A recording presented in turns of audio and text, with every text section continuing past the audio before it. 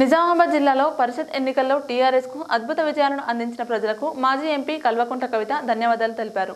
ఎన్నికల్లో గెలుపొందిన TRS MPTC, ZPTC అభ్యర్థులకు శుభాభినందనలు ప్రకటించారు. జిల్లాలో జెడ్పీటీసీ, ఎంపీటీసీ ఎన్నికల్లో సత్తా చాటిన టీఆర్ఎస్ పార్టీ అభ్యర్థులను ఆ పార్టీ మాజీ ఎంపీ కల్వకుంట్ల కవిత అభినందించారు.